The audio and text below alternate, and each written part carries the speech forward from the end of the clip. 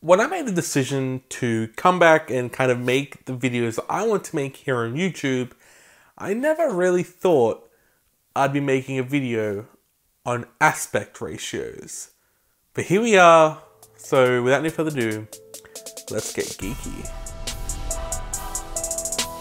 Hey guys, Dean here. Now I've been doing this YouTube thing for a long time, and basically almost every video that I've uploaded has been in a 16:9 ratio. The 16:9 is pretty much the aspect ratio standard.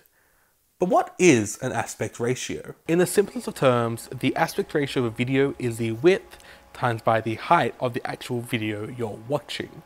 For the longest time, going back a few years, the standard in homes was 4:3. Go look at any old TV and you will see it is almost a square television. That's because, again, 4:3 was the standard at the time. Move to the generation of streaming and 16:9 becomes the new norm. Look at your TV, most TV shows you're watching are in 16:9. However, especially coming into 2019, there's this new push, especially here on YouTube, for a new aspect ratio known as either 18:9 or 2:1. That's what you're watching this video in right now. This push has especially been seen in tech channels, most notably someone like Jonathan Morrison. That's where I first learned about this 2:1, 18:9 aspect ratio. But I think in 2019 especially, you're going to see a bigger push, even out of the tech world, for 18:9 taking over the regular 16:9 aspect ratio. The main driver behind this push is the continuation of longer screens on phones. Companies from Samsung to Apple and even to other companies like Huawei are all going for longer screen phones. And because of that, 16:9 leaves pretty big bezels on the top and bottom when you're watching a video. And that's where 18:9 comes in, because it's safe to say 18:9 on a screen like this looks amazing. So much better than 16:9. Now you may be thinking to yourself, what if I don't have a screen like this? What if I have an iPad? Trust me when I say this, you can still watch an 18:9 video on an iPad. And it still looks great on here too.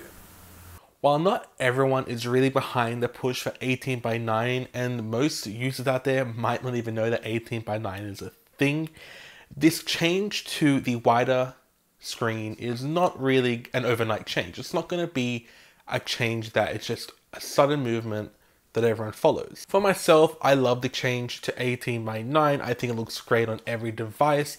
Let me know your thoughts in the comments below, and let me know if you like this 18:9 video. 18:9 is just one of the first changes here to the channel. Another one, which you would have already seen earlier in the video, was a new intro. I really liked this new intro that I have, and is it playing again? Come on, man.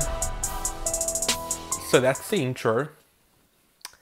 Again, thank you to my editor. Hey, you're welcome.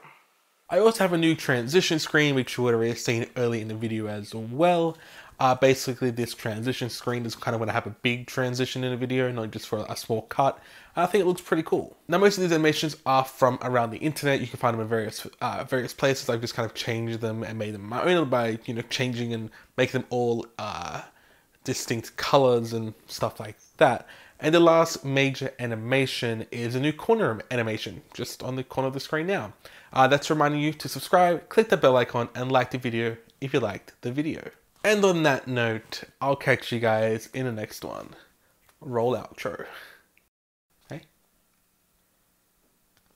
Really?